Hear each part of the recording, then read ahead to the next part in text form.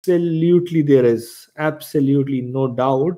Dipendra, data science or data engineering has got future in US, Canada, UK, Australia, all around the world.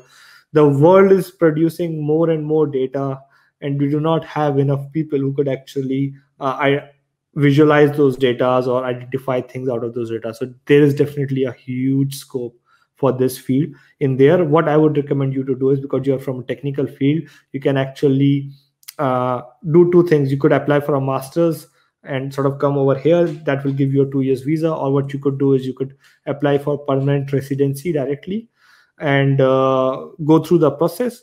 And then once you get the permanent residency, it's easier to get jobs in Australia. If you are sitting in India and trying to apply for jobs in Australia without a visa, it's pretty difficult. It doesn't happen like that in Australia, because 457 visa that allowed companies to invite people or give visa has been slashed. It's very difficult, so companies don't do it. Companies would employ someone who's already here and who has got working visa.